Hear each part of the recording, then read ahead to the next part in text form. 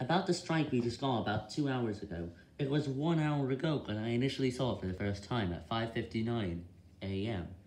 The strike happened at 4:59 a.m. while I was sleeping, and I noticed it about an hour later.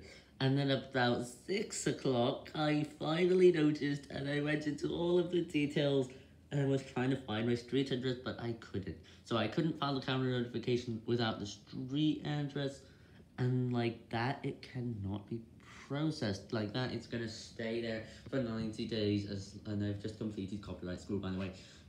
I am going to see a new channel violations section, and I was trying to do my best to resolve this, and you have a few days before the copyright strikes quickly pile up and then it'll die again.